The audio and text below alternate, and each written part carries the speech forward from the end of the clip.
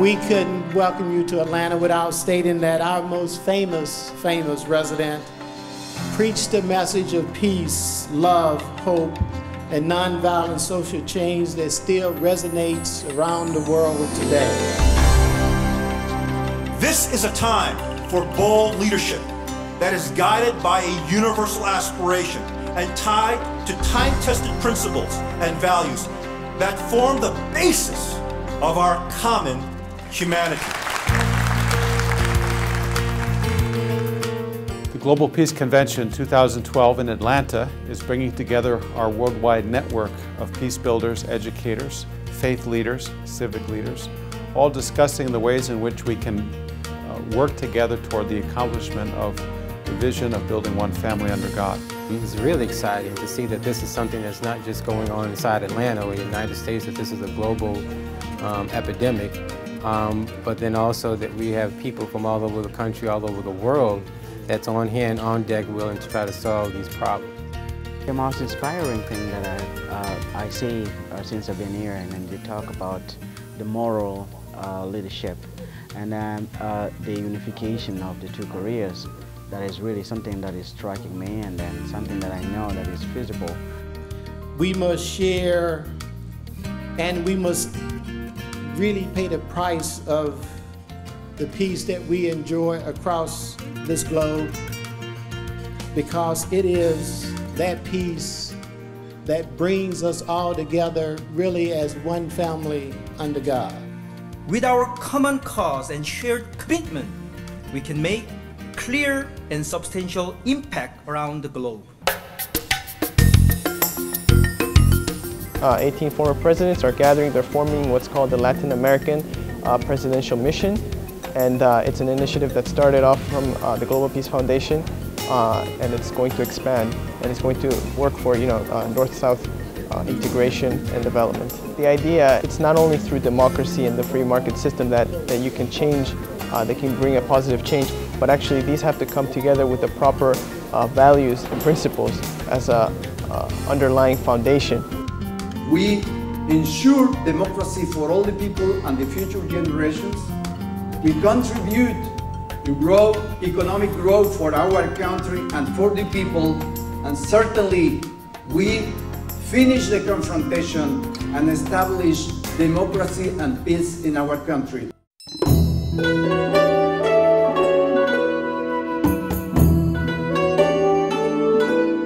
When we examine the world situation today, one of the most pressing issues is the continued basis of conflict that comes from differences in religion and ethnic backgrounds, particularly rooted in religious differences. Interfaith leaders are very important nowadays because people listen to them. People trust in them. We need to build partnership among all of us.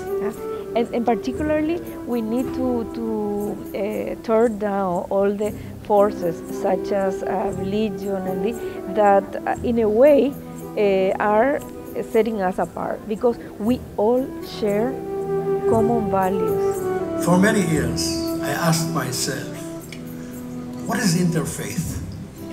What does it mean? In this weekend, I found the answer.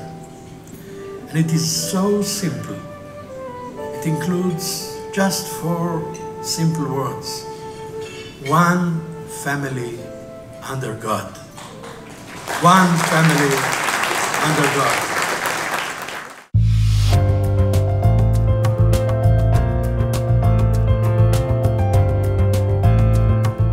Only when mothers are equipped with knowledge on peace and skills on peace building will they be able to mold the minds and thinking of her children, and also shape the character of her children to love peace, to practice peace, and to impact peace to others through their lives.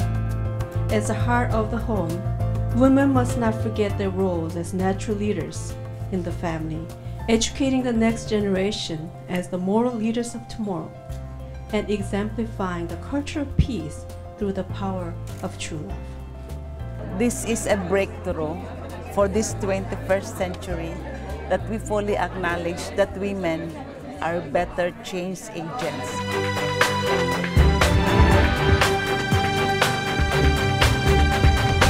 What do you say when somebody asks you to participate in helping to create world peace? Yes. Yes, that's all you can say. You have no choice. You have to say yes. We are the ones who make a brighter day, so let's start giving. Come on, sing. I want to cry out for the unborn generation. Another important outcome from our convention relates to the International Young Leaders Assembly component. In that case, we have gathered international representatives from our chapters, young leaders here in the U.S., from around the world, and have had a number of important components within this convention, working with partners like the Points of Light Institute and the King Center to provide special training to young leaders who will go back to their nations and across the coming year work on innovative service initiatives.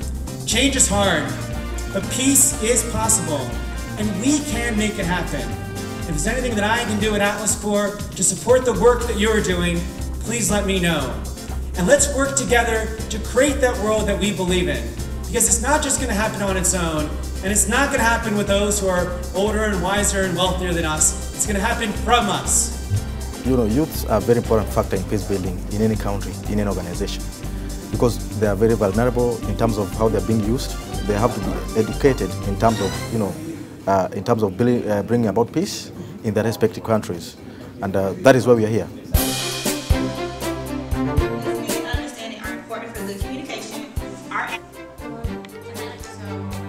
We really focus on student achievement, leadership, and making sure that our kids are getting out and being exposed to as many things as possible. You know, we do really need a collective impact approach to really address the social issues in front of us, and also particularly the issues of education. It's a complex problem, raising young people, educating them, and the solution has to be more encompassing, and to get all of these different sectors working together to positively impact these young people.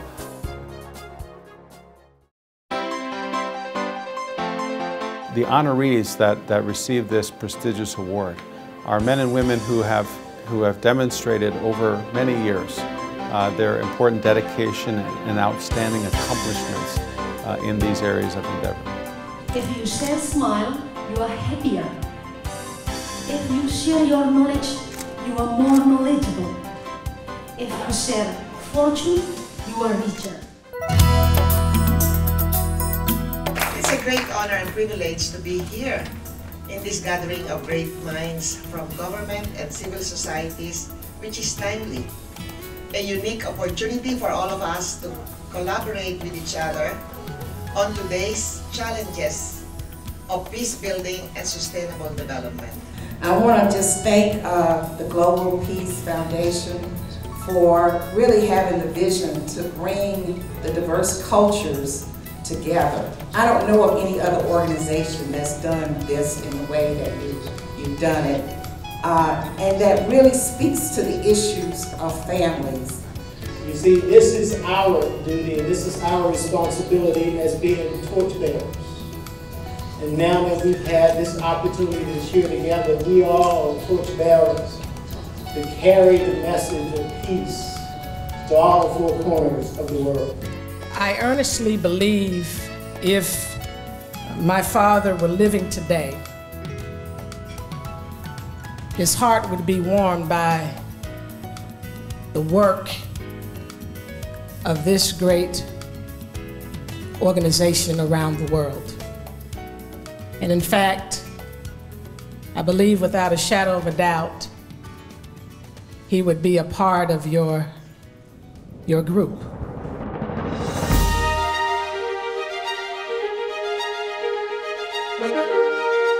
What is really at essence in terms of what the Global Peace Foundation is working on and addressing is how do we bring this world together?